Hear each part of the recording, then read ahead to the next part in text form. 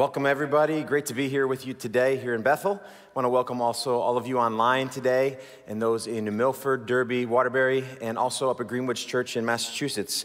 So good to be worshiping together. Last week, we kicked off our sermon series called The Abundant Life, and Crystal kicked that off so well. And just to remind you, the abundant life is what it looks like to arise and shine. That's how I think about it. It's what it actually, if you were to look at someone and say, oh, that person is living the abundant life, you could say, that's because they've arisen and they are shining. Crystal asked the question, do you want your best year ever? It's a great question to ask at the beginning of the year. And then she gave us some great building blocks of what that could look like. She said, choose surrender. Surrender all of yourself to Jesus. Seek the Lord passionately with all of your life and submit to Him. Make Him the Lord of your life. Actually do what He commands you to do. Commit your life to Him. You know, Adam and I, when we were dreaming about this sermon series many months ago, we found ourselves reflecting on the fact that God's desire for all of us is to experience the abundant life for every single one of us. So just let that set in for a second. For you this morning, for you online, He wants you to experience the abundant life. Abundant life, there's no question about that. We look across culture and we see that this concept of wanting to experience the abundant life is found in every culture. I've been to Costa Rica a couple of times, and they like to say pura vida, which means the pure life. In Italy, they talk about la dolce vita, the sweet life. And you can find terms like this in really every culture. There's this innate, deep down within us, desire to live life to the full, isn't there? We can find it in anyone that we speak to. But true abundant life, friends, is found only in Jesus. It really is found only in Jesus. For those who speak Spanish today, I'm going to try my best to say the abundant life in Spanish. La vida abundante. Can we try it together? La vida abundante. I got coached, so I think I'm pretty close. That's the abundant life in Spanish. And Jesus came to offer us that abundant life. Life to the full, to every single one of us. And how apropos that tomorrow we really thank God for the Reverend Dr. Martin Luther King Jr. because he really shared this vision with us that every single person should be treated with the knowledge that he or she was made in the image of God.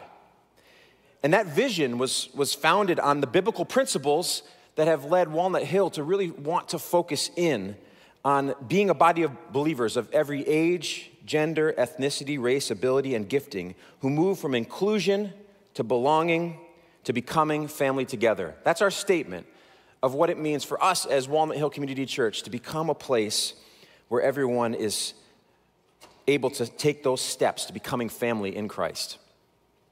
Where does that come from? It comes from Revelation chapter 7, 9, and 10. So we're not finding this, it's easy to find in Scripture, but this passage here at the end of our Scriptures helps us to understand why we would even care about such a thing, where we see a multitude that no one could count from every nation, tribe, people, and language standing before the throne and in front of the Lamb. What a vision that we get to look forward to in eternity, that we get to taste just a bit of it when we come to church on a Sunday, but ultimately, that's what we're going to experience.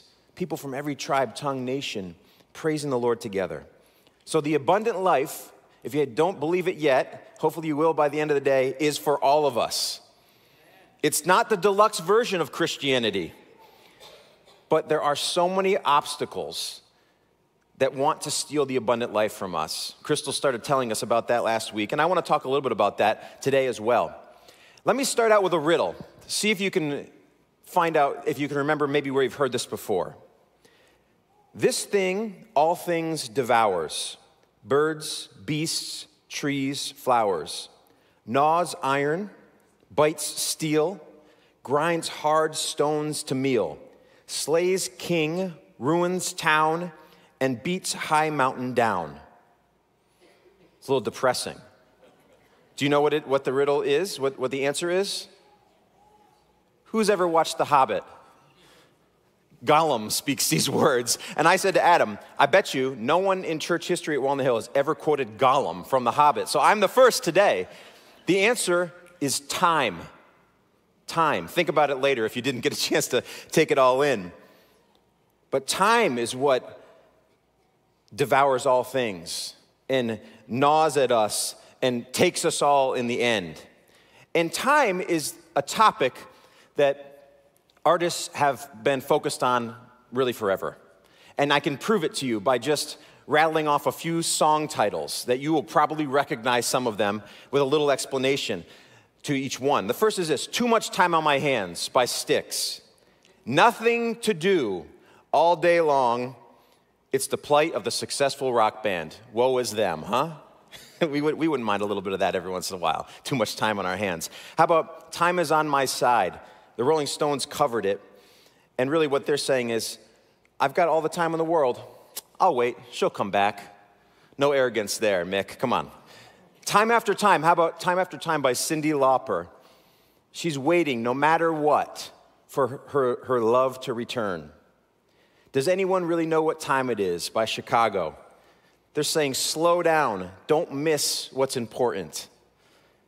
Sign of the Times by Harry Styles. He talks about the passage of time and the hope and the despair that accompanies time. Sitting on the Dock of the Bay by Otis Redding. Passing lonely hours away.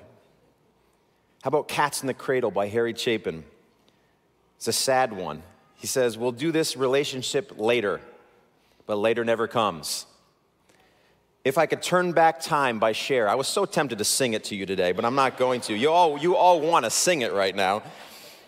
Wishing she could go back and fix all the mistakes that she'd made in previous relationship. And then finally, Yesterday by the Beatles.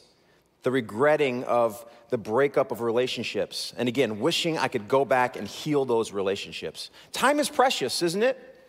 We see it in riddles. We see it in songs. We see it all over our world. It's a gift from God. We know that as believers. And it's important as we look at the abundant life, what we do with our time. Because each of us has a certain amount of time. We don't know how much more we have. And we know what we do with it really matters. We don't want to regret at the end of our time looking back and saying, what did it all mean? What did I do with it? What is it all really added up to? I know that none of us wants to have those experiences at the end of our lives. But before we can even talk about good stewardship of time, it's important to start where the Lord really starts with us, this concept of rest. Rest. And next week, we're going to go more into the stewardship of time. But I want to start with the command to rest. The word in Scripture that's used is Sabbath. But I'm going to use rest today because sometimes in church we use these words and we confuse one another. But that's all it's talking about is rest, taking time away from your normal everyday grind and getting rest in the Lord. I have to confess to you this morning that when I looked at the sermon schedule and I saw my name attached to this theme, I went and tried to find a guest preacher for today. I thought to myself, what do I have to share about this topic when I know that, as Chris Vitarello just confessed as well, I tend to be running around in the rat race quite a bit as well. Now, what happened was the guest preacher couldn't come, so I had to get serious and get down to business and start researching. And then what I found out is actually I do have a few things to share about it, thankfully. If it's true that God commands that we rest, am I obeying that commitment, that commandment? You know, as I thought about this, I have to admit some guilt set in. But I know that there's some things that the Lord has taught me over the years and teaches us in Scripture that are important for us all to know. And I don't want you to walk away today with how I was feeling when I first tackled this topic. This is not meant to be a guilt-driven sermon in any way. I hope it breaks you free of that guilt. I also want you to know I'm a work in progress when it comes to these things, and I think we all are. Here's the first thing I want to share with you, and it's really foundational to this topic of Sabbath rest. Rest is a gift from God. Did you know that? It's a gift from God. Not every culture, not every faith focuses and commands rest, but ours does. And we are all tired, aren't we? You might not be today. Maybe you woke up with a little pep in your step. I don't know. But we are all tired at times. And when I thought about being tired, my mind immediately went to some of those days in my life where I was like totally weary. I thought about two of my closest friends, George and Jim. They're brothers. And the three of us have spent countless hours and days and miles on the hiking trails of the Adirondack Mountains. The three of us have completed our 46 high peaks of 4,000 feet above, over up in New York State. And we've done this for 30 years together. And we didn't do it strategically. So we covered way more ground than we ever had to. And we went up and over mountains we didn't need to do because we never intended on doing it in the first place. We were just there having fun. But then we got this goal in mind and we got going. So this past summer, my buddy George and I, the one in the front, and then you know me there, wanted to complete our 46 with the guy in the middle who had a couple more to do. So we had one last hike to do, and it wasn't an easy one.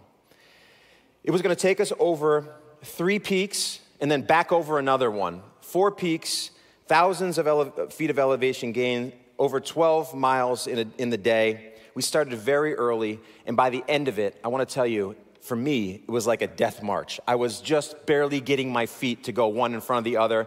I was slipping and sliding on things I shouldn't have been slipping and sliding on, but it was that level of weariness. And I can tell you with these two guys, they've seen me at my worst over the years.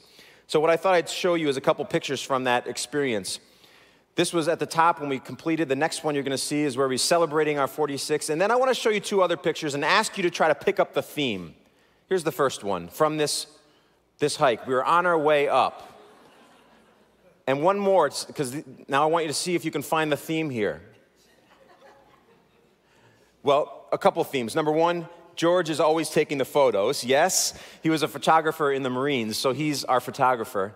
But I'm always at the back, always at the back, bringing up the rear. And if I were to show you videos, sometimes I was quite a few minutes in the back, slowly coming up. So I can tell you, by the end of these experiences, I'm exhausted. Have you ever had that experience? Sometimes it's not physical exhaustion. Sometimes it's mental, emotional exhaustion that you've experienced. But you can probably relate to it where you feel like you can't take another step, either literally or figuratively. We all need rest. Maybe me more than others, apparently. But God's rest on the 7th day, after the creation narrative that we see, after that's occurred, He's created for us this rest and rhythm that He wants us to experience. Because we know that God didn't need to rest. So why is it even in Scripture that He rested on the 7th day? It's there because He knew we would need it. He knew we would need it. He knew that He wanted to create for us a rhythm of life that was healthy for us and that engaged us with Him in a powerful way. Now, think about those Israelites in the wilderness wanderings season. They truly believed that rest was coming when they got out of the wilderness and into Canaan. But what did Joshua find when he got there? Giants in the land. That does not sound restful. And you follow the rest of that season, and you find that it wasn't a restful season. They didn't achieve rest by entering into that land. So what is it that we see in Scripture that's being sought after and focused on out in the future? We see it ultimately in Jesus Christ, don't we? That's where we begin to see where this rest can truly be found. Because I believe that there's rest that can be found on a day-to-day time frame. Like today, I can find rest. But then there's also a tomorrow that we need to look at. Today, we see it in many scriptures, but I picked out one for you. Jesus' words in John 14:27. He says, I am leaving you with a gift, peace of mind and heart. And the peace I give you is a gift the world cannot give. So don't be troubled or afraid. See, we receive this gift from God as we make time for Jesus, as we make time for our relationship with Him, as we lean in and build our lives upon the rock of Christ. We can find peace, we can find rest today. Some of you find that on a daily basis in your first 20.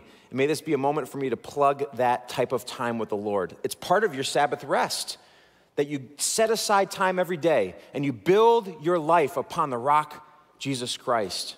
And you allow His peace to fill you and move within you. That's the peace that we can have for now. But it is temporary because we know that tomorrow something might come. A challenge will ultimately arise. So what is the other part of rest that we can look at? It's the ultimate rest we look forward to. 1 Corinthians 13:12. Now, there are many passages we could look at, but this is the one I chose for us today. Now, we see things imperfectly, like puzzling reflections in a mirror, but then we will see everything with perfect clarity. All that I know now is partial and incomplete, but then I will know everything completely, just as God now knows me completely. It's the picture of the view of eternity, ultimate rest. And it comes in our knowledge of Jesus Christ. It comes in our surrender to him, as Crystal so nicely set up for us last week. When we surrender to him, we can look forward to this kind of rest that we will ultimately experience in the Lord. And that is the gift of the peace of mind that the Lord can give us in Christ Jesus today, and that rest that we can look forward to someday. It's good. Do you feel rested as you think about these things this morning? I know I did as I thought about this, and as I thought about the times when I found rest in the Lord. Let's keep going. Secondly, the thing I wanted to share with you, that rest is not just a gift from God, but it also helps us to trust in God. The concept of a day of rest in the Old Testament was that for 6 days you're going to work, okay? You're going to work hard. Even your animals are going to work hard for 6 days. But those 6 days are going to provide for 7. God's economy, it's good, isn't it? And again, in many cultures, in many religions, this concept of rest does not exist, but from the very beginning, it was set up for you and me. Now, it's one thing to rest in the Lord when all is well, but when things are more difficult, when the storms of life come, it's hard to take time to rest. Sometimes we'll think we've got to work that extra day. We have to keep going. Our mind has to keep being engaged. Otherwise, it's not going to all work out for us. Think about, again, the wilderness wanderings. The Israelites are in the wilderness, and there's another example here that's such a powerful one about the way the Lord provides. 6 days some provides for 7 days with the manna from heaven, right? Do you remember this story?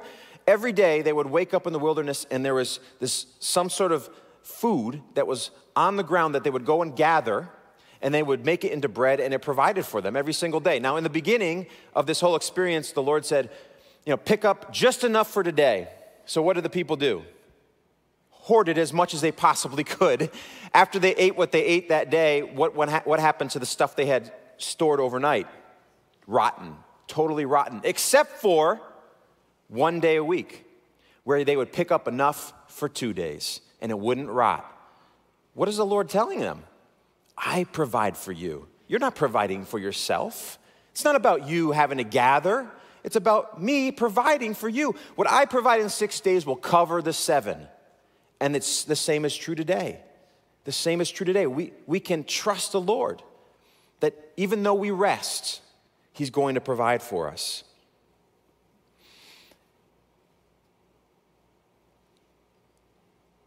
Now, this created for them, the people, a healthy rhythm, a godly lifestyle, and time for relationships. And I want to talk about 2 types of relationships. The first one is the relationship with God. Now, some of you have had the joy of traveling to Israel, and I've gotten to go with many of you. And I want to just warn you, if you go to Israel on Saturday, which is the Jewish Sabbath, be careful which elevator you get on.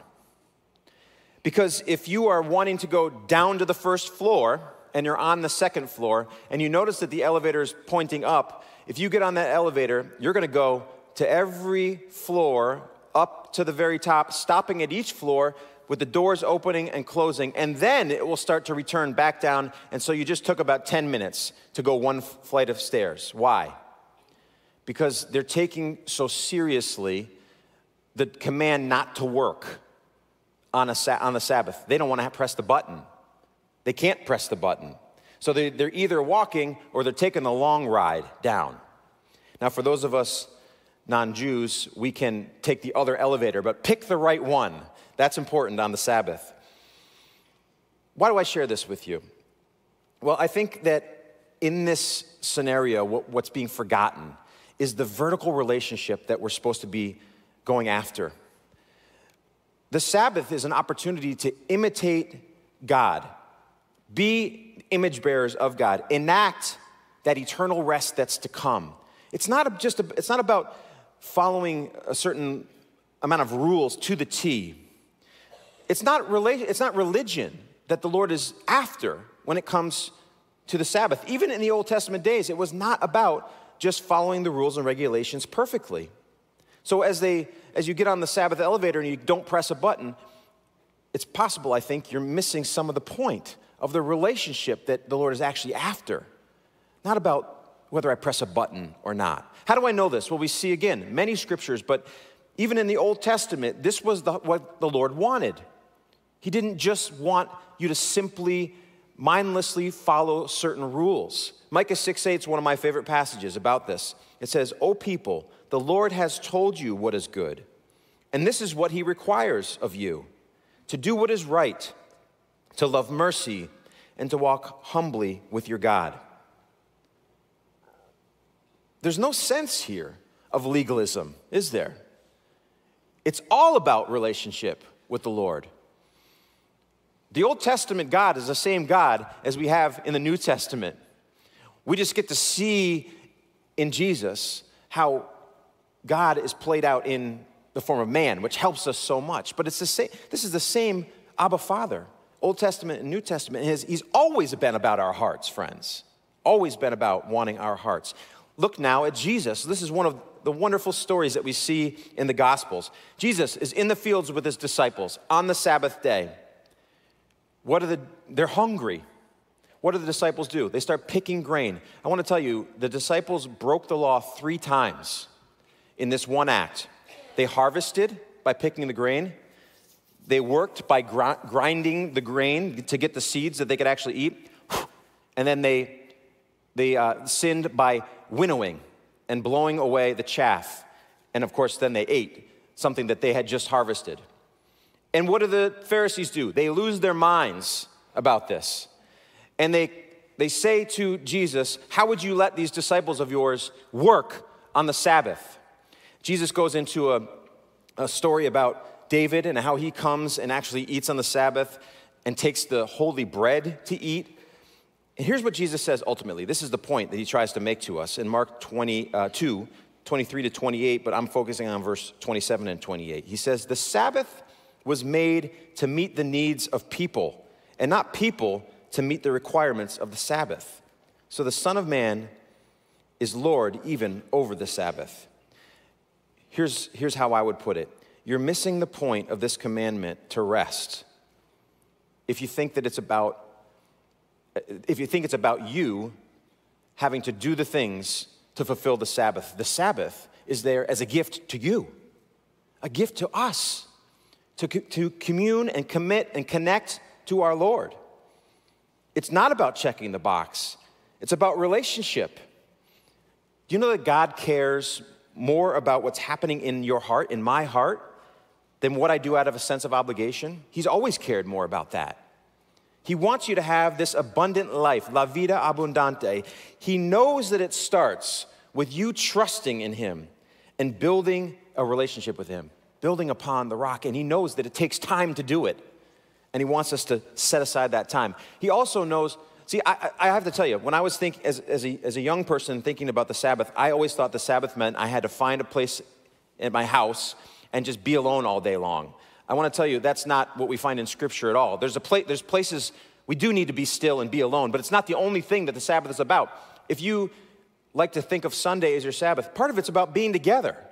It's about being in relationship with one another. It's about stopping all the other stuff that we do during the week and gaining perspective by being in the presence of God and being in the presence of others, to focus on what he's doing in and through us. So relationship with one another is key when it comes to rest. There's this vertical, yes, but there's also this horizontal, to rest and commune together. In fact, the word sabistimos is the word that's used here in the Hebrews passage that we read, and it talks about a festive, joyful celebration, which requires people, doesn't it?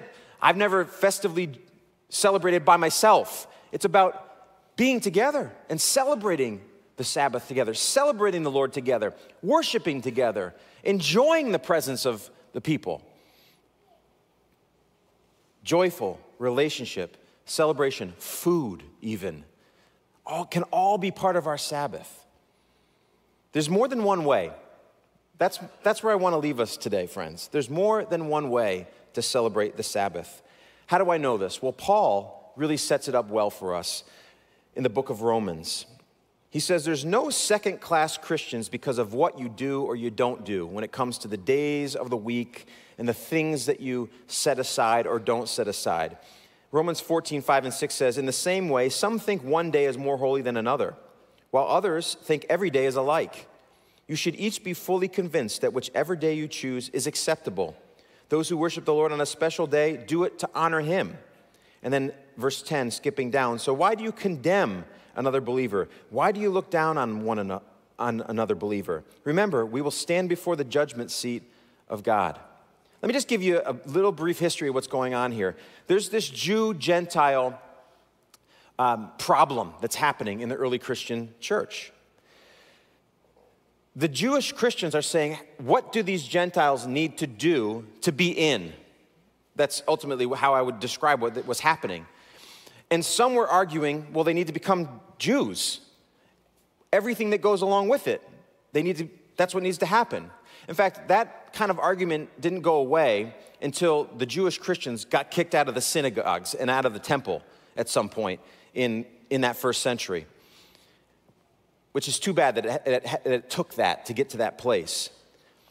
But what Paul and the leaders of the church were saying, and we can see this again in Acts and other places, they're saying, no, we need to make it simple to come to Jesus. Jesus made it simple to come to him. We don't need to put in more challenges for people to meet Jesus, fall in love with him, and follow him with their lives. We want to make this really easy. And so Paul is summarizing it in this passage saying, hey, let's not make it about days and about different foods and about different customs and things that we've done our whole lives. No, we want to make the experience simple. So where does that leave you and me when it comes to this concept of rest and Sabbath? I want to just share with you a few takeaways, I hope. And I'm going to invite the worship team to come back up now. The abundant life, let me remind you, it's for everyone. It's for you. Everyone listening online, it's for you. What will you do with the time he's given you? That's the question that we ask ourselves, I believe, when we step into that rest and work rhythm with the Lord. God wants to meet with you. I've asked you this before, but if you knew that the God of the universe wanted to meet with you, what would you do to provide that time to meet with him? It's a gift he's giving you, that he wants to meet with you and spend time with you. He wants you to set aside time to meet with him. So part of your rest work rhythm should be that first 20, that time that you spend with him, the best minutes of your day, wherever they fit with you. But then there's also this reality that we need to stop sometimes and put aside our, the rat race of life, the things that we have to do every single day. Why? Why do we do that?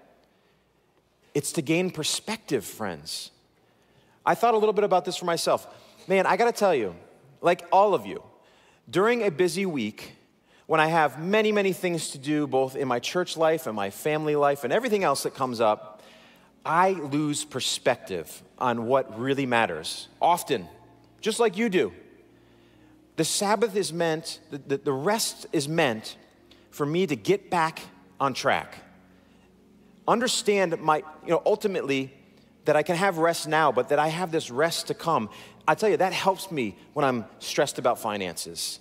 How am I going to pay for, 3 kids going through college? Or when I'm stressed about my car is breaking down, which it was this week. Thank you so much for that. When I'm feeling the pressure of what's happening in my work environment. You have these experiences too. The Lord wants this time to realign you with him, that you might be able to walk with him the rest of the 6 days of the week. And again, I use the seventh day. I don't think it matters that much how you set this up, because Scripture tells us it's not a legalistic thing. You figure out in your season what works for you. Some of you could actually set it aside an entire day because of the season of life that you're in. And that might be exactly what the Lord's calling you to. Do it. Some of you have young families, and you know that that's not possible right now. But you still have to find time to find that work and rest rhythm, because the Lord wants to meet with you. He wants to connect with you. He wants you to build your life upon him. There's no prescription for rest, friends, but there's a gift of rest that the Lord wants you to receive. There's a need to stop working and running and trust God that he will provide. God's economy is that 6 days will provide for 7, and often 5 days will provide for 7. The Lord's so good to us. He wants to do this in our lives. And there's this highly relational component of rest where we are re-engaging with the Lord. We are reconnecting with the Lord. We are reconnecting with one another and experiencing something that we can't always experience because of the world we live in and the challenges that we face. There's a rest and work rhythm that honors God, and it grows us into this abundant life. And we want you to have it because the Lord wants you to have it. I want to have it more because the Lord wants me to have it. So what's he saying to you today? We're going to have a chance to reflect. This isn't one of those sermons where I'm giving you the 5 ways to have Sabbath rest. This really is one of those moments where you have to say, Lord, what are you saying to me? What does it look like for me to do this well? To do this well with you? What does it look like? And it could look very different for different ones of us.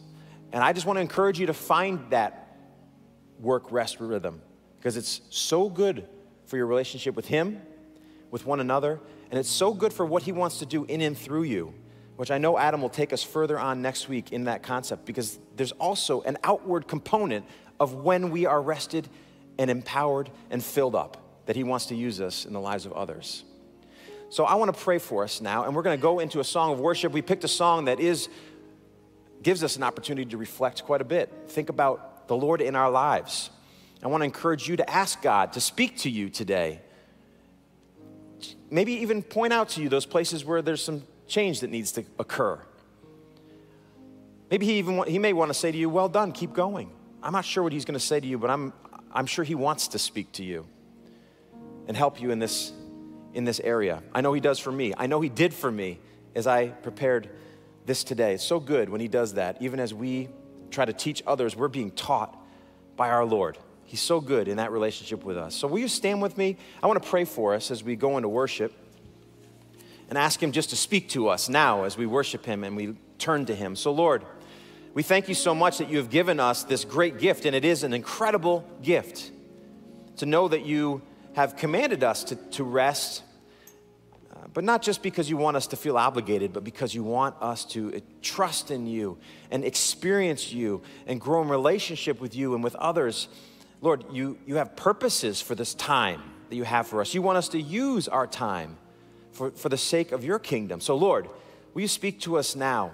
We just ask you to come and work and move and give us insight into the things that we need to do, the steps we may need to take. And Lord, maybe even put our minds a person who could help us on that journey if we're really struggling. Lord, you can do it. I pray you would. We thank you so much that you really do speak to us. And we trust you will now in Jesus' name. Amen.